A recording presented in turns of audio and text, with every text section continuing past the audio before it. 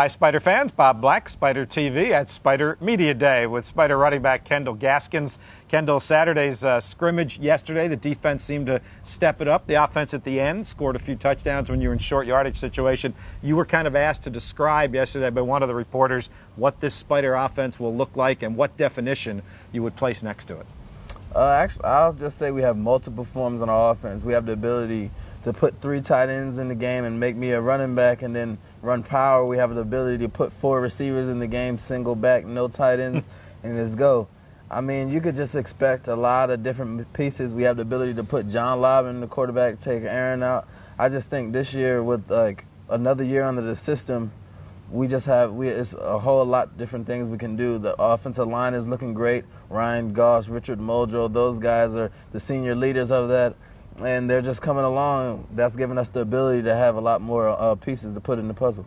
How challenging is it to you, or how comfortable is it to you that you're playing in multiple spots, that you might line up in a fullback position, or you might be the single back or the tailback, that you have the versatility to be in different places? Well, it's not as challenging as people would expect, because our offense is basically about concepts, not just knowing exactly what one player does, because it could be a formation. I can line up as a receiver, and I have to know what the receiver is doing. So it's basically, once you learn that offense on a concept-based level, it's much easier to learn what everyone else is doing rather than one position. How comfortable does Aaron Corp feel to the rest of you guys in the huddle? The injury behind him, we hope, obviously, and knowing he's the #1 quarterback, even though, as you said, John Lobb will get some snaps. Oh, he's the same old Aaron, same old goofy, but when the time needed, he's serious. I don't see any difference in him. I mean, he may be a step slower, but in the end, I think he's the same old Aaron. He had a little minor setback, but he's past it, and he worked hard to get back to where he is right now. And I look forward to seeing what he has to do. All right. Last year, you guys go 6-5. It's a winning record. You're 5-1 at home. You had a first-year coaching staff and a plethora of injuries, a long list of injuries. There are a lot of people that would have said, hey, that's actually not too bad. You guys have taken a little bit of a different tack. You have said it was a winning season, but not a Richmond season. Explain that mentality. Like we're using this year as no excuses as the TV show we're actually having.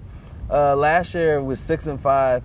A lot of injuries. Everyone's like, oh, they did okay from what they had to deal with. No, last year, going into the last game, we still had a chance to make the playoffs and still have a Richmond season of getting to the playoffs, but we just felt like we didn't play up to our potential, even though we had all the injuries. We still had playmakers on our team, so even though people are in the media are saying that we didn't do too bad, we just feel personally that we had the right pieces, even though a lot of people were injured, to still succeed. How significant is the Duke game? It's very significant because you never want to start off a season with a loss, and even though it's an ACC opponent, you want to show them, some of them that might have been recruiting you, you want to show them, oh, you missed it. You play with a little chip on the shoulder. That's why it's so special.